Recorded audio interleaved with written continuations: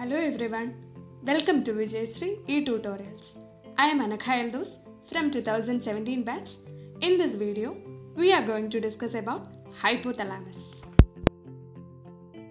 Hypothalamus. നമ്മുടെ ബ്രെയിനിന്റെ ഒരു major integrating centre ആണ് hypothalamus. Hypo means below. So hypothalamus is located below thalamus. Hypothalamus, thalamus and subthalamus together forms diencephalon. In this figure showing the sagittal section of our brain, we can see that hypothalamus is located below thalamus.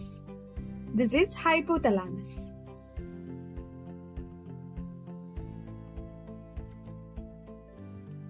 Coming to hypothalamic nuclei. Hypothalamus has lots of nuclei. These include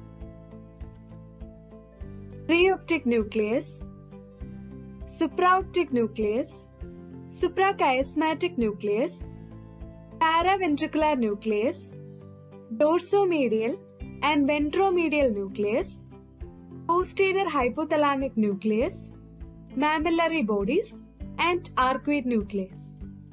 Once again, preoptic, supraoptic, suprachiasmatic, paraventricular, dorsomedial and ventromedial, posterior hypothalamic, mammillary bodies and arcuate nucleus.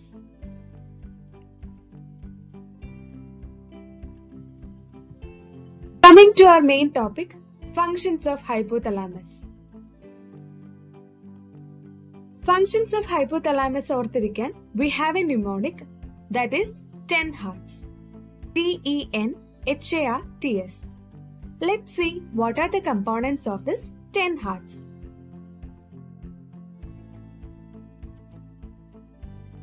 T stands for temperature regulation. E stands for endocrine function. N stands for neuroendocrine function. H for hunger center. A for autonomic nervous system.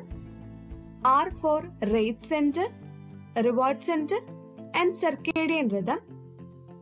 T for thirst center and S for satiety center and sexual responses. Moving on to our first function, that is temperature regulation. Temperature regulate ചെയ്യുന്നത് main ആയിട്ടും anterior hypothalamus ഉം posterior hypothalamus ഉമാണ്. Anterior hypothalamus നെ നമ്മൾ heat loss center എന്ന് പറയും. So it responds to warmth and it is active during summers. And posterior hypothalamus is the heat gain center. So it responds to cold and it is active in winters. So let us see what happens to our body in summers.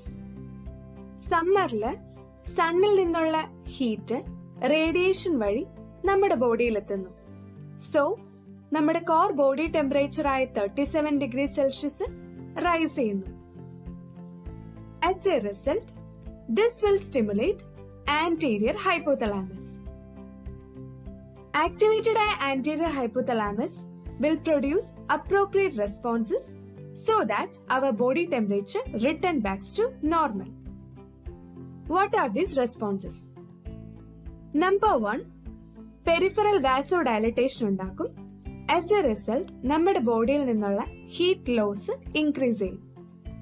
Second one, sympathetic cholinergic system activate ചെയ്യുന്ന വഴി sweating ഉണ്ടാക്കി body cool ആക്കും.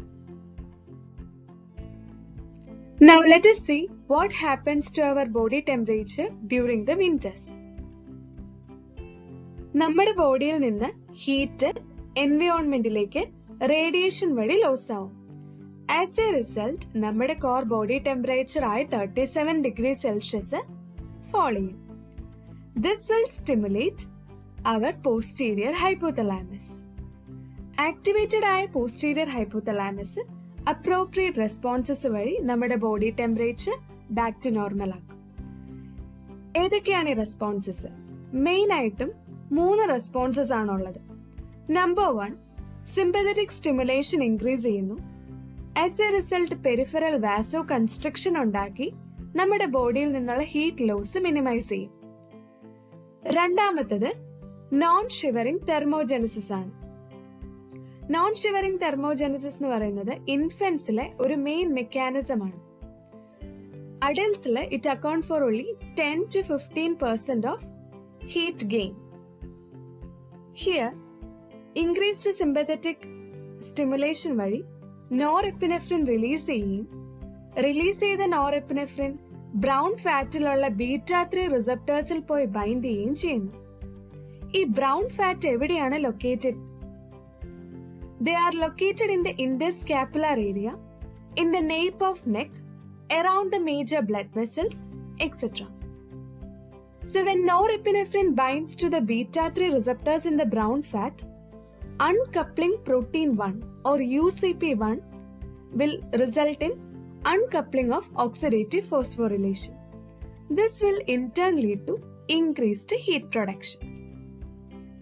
Number 3 is shivering. അഡൽട്സിലെ main mechanism ആണ് shivering. Motor cortex activated ആവുകയും as A result നമ്മുടെ muscle activity increase ചെയ്യുകയും heat production increase ചെയ്യുകയും ചെയ്യുന്നു.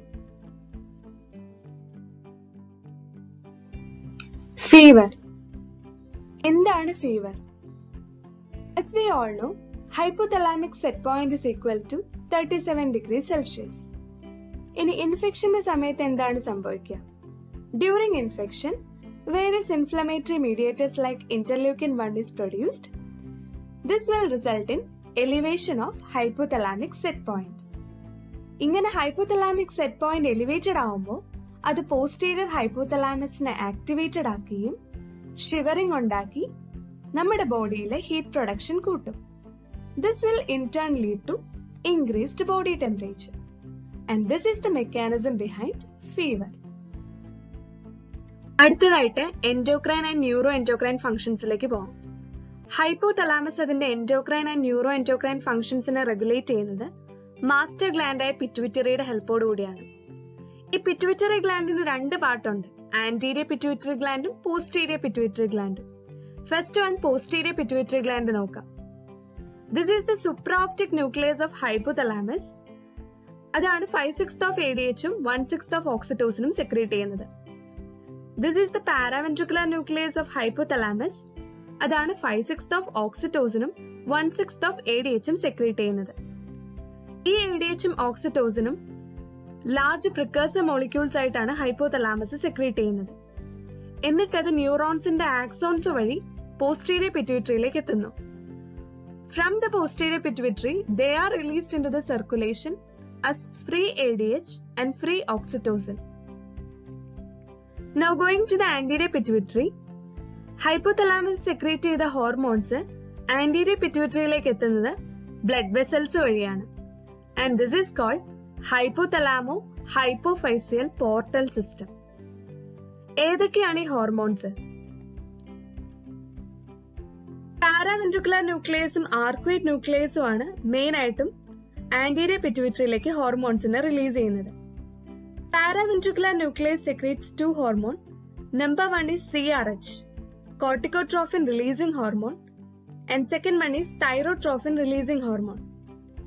Corticotrophin releasing hormone will result in increased ACTH secretion from anterior pituitary, and thyrotrophin releasing hormone will increase TSH secretion from anterior pituitary. Arcuate nucleus 4 ഹോർമോൺസിനെയാണ് secrete ചെയ്യുന്നത്. Number 1 is gonadotrophin releasing hormone, which will increase FSH and LH secretion from anterior pituitary. Number 2 is growth hormone releasing hormone, which will increase growth hormone secretion from anterior pituitary. Number 3 is somatostatin, which will decrease growth hormone secretion from anterior pituitary. And number 4 is prolactin inhibiting factor, which will decrease prolactin from anterior pituitary.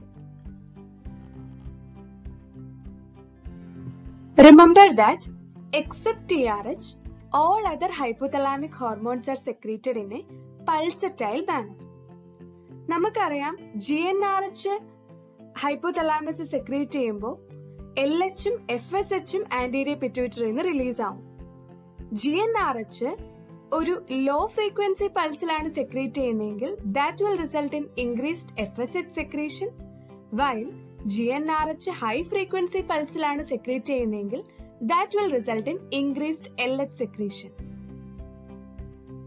ഹൈപ്പോതലാമസിന്റെ എന്തെങ്കിലും ഒരു ട്യൂമറോ അല്ലെങ്കിൽ transaction of the pituitary സ്റ്റോക്കോ ഉണ്ടാവുകയാണെങ്കിൽ that condition is called stock effect. Stock effect കാരണം ഹൈപ്പോതലാമസിൽ നിന്നുള്ള ഹോർമോൺസിനൊന്നും പിറ്റ്യൂട്ടറിയിലേക്ക് എത്താൻ പറ്റില്ല, main ആയിട്ടും dopamine. അങ്ങനെ ഡോപ്പമീന്റെ സെക്രീഷൻ കുറയുന്നതോടുകൂടി പ്രൊലാക്റ്റിന്റെ സെക്രീഷൻ ആന്റീരിയർ പിറ്റ്യൂട്ടറിയിൽ നിന്ന് കൂടുകയാണ് ചെയ്യുക. Another condition that you have to remember is neurogenic diabetes insipidus. ചില ഹൈപ്പോതലാമിക് ട്യൂമേഴ്സ് കാരണം ADH സെക്രീഷൻ ഉണ്ടാവില്ല. This will result in neurogenic diabetes insipidus. Next one is hunger center and satiety center. നമ്മുടെ ഫുഡിനോടുള്ള apatite control ചെയ്യുന്ന hypothalamus ആണ്. പക്ഷെ desire for food ഒക്കെ control ചെയ്യുന്നത് limbic system ആണ്. ഫീഡിംഗ് സെന്റർ അഥവാ ഹങ്കർ സെന്റർ ലൊക്കേറ്റഡ് ആയിട്ടുള്ളത് lateral ഹൈപ്പോതലാമസിലാണ്. Activation of this hunger centre will result in increased food intake. Lesion of this feeding center or hunger center result in a condition called anorexia nervosa. Then, satiety center located ആയിട്ടുള്ളത് ventromedial hypothalamusലാണ്. Stimulation of this satiety center will result in cessation of eating. Any lesion of this satiety center will result in a morbid obese condition called hypothalamic obesity. Normally feeding centre chronically active ആണ്. സറ്റേറ്റി centre ആണ് feeding സെന്ററിനെ inhibit ചെയ്യുക. Next one is autonomic nervous system control. ഷെറിംഗ്ടൺ ഹൈപ്പോതലാമസിനെ describe ചെയ്തത് head ganglion of autonomic nervous system ആയിട്ടാണ്. നമുക്കറിയാം ANS has two parts, sympathetic and parasympathetic. Sympathetic control is done by lateral and posterior hypothalamus. Lateral hypothalamus will result in general sympathetic activation. എങ്ങനെയാണ് നമ്മൾ ഈ general sympathetic activation ഓർത്തിരിക്കുക? ഒരു പട്ടി നമ്മളെ ഓടിക്കാൻ വന്ന നമ്മുടെ റെസ്പോൺസ് എങ്ങനെയായിരിക്കും എന്ന് ഓർത്താൽ മതി. ഹാർട്ട് റേറ്റ് കൂടും, ലിവറിൽ നിന്ന് കൂടുതലായിട്ട് ഗ്ലൂക്കോസ് റിലീസ് ചെയ്യും, എന്നാലാണ് നമുക്ക് ഓടാനുള്ള എനർജി കിട്ടുള്ളൂ. അടുത്തായിട്ട് നമ്മുടെ ബ്രോങ്കിയോൾസ് ഡയലേറ്റഡ് ആവും, പ്യൂപ്പിൾസും ഡയലേറ്റഡ് ആവും, ഡൈജഷൻ ഇൻഹിബിറ്റഡ് ആവും, ബ്ലാഡർ റിലാക്സ്ഡ് ആയിരിക്കും. അഡ്രിനൽ ഗ്ലാൻസ് എപ്പിനെഫ്രിനും നോറെപ്പിനെഫ്രിനും സെക്രീറ്റ് ചെയ്യുന്നതുകൊണ്ടാണ് ഇത്രയും റെസ്പോൺസസ് ഉണ്ടാവുക. പോസ്റ്റീരിയർ ഹൈപ്പോതലാമസ് ആണ് നമ്മുടെ ഇമോഷൻസിനെ കൺട്രോൾ ചെയ്യുക. This include aggression, fear, rage. Second one is parasympathetic control. It is done by anterior hypothalamus. Moving on to the next function of hypothalamus, that is circadian rhythm.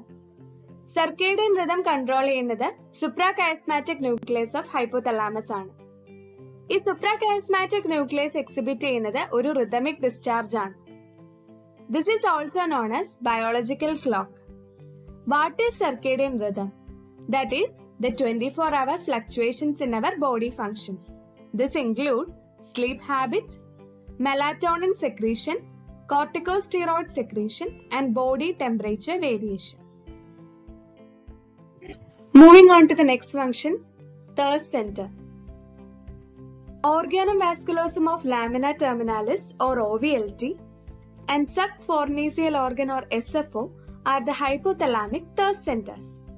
നമ്മുടെ ബോഡിയിലെ water intake maintain ചെയ്യുന്ന രണ്ട് factors ആണുള്ളത്.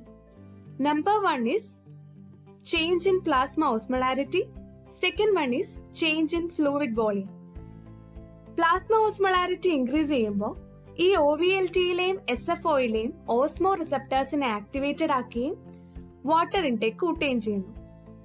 അതുപോലെ ഹൈപ്പോവോളീമിയ ഉണ്ടാവുമ്പോൾ renin, angiotensin, aldosterone system activated ആവുന്ന വഴി angiotensin 2 produce ചെയ്യും. ഈ ആൻജിയോടെൻസിൻ 2 ഒരു സ്ട്രോങ് ഡിപ്സോജൻ ആണ്. That will also stimulate the osmoreceptors in OVLT and SFO. That will lead to increased water intake. Moving on to the next function, sexual responses. Sexual responses മീഡിയേറ്റ് ചെയ്യുന്നത് ഗൊണാഡോട്രോഫിൻ releasing hormone തന്നെയാണ്. GnRHന്റെ secretion start ചെയ്യുന്ന പ്യൂബർട്ടിയിലാണ് and it continuous through out our reproductive life. And there is a term called precocious puberty. ഹൈപ്പോതലാമസിലുള്ള ഏതെങ്കിലും ഒരു tumour കാരണം there is excess as well as premature secretion of gonadotrophin releasing hormone. This will result in early breast development and early secondary sexual characters. This condition is called precocious puberty. So I hope that everyone have understood about the functions of hypothalamus. Never ever forget about the 10 hearts of hypothalamus. That's all. Thank you.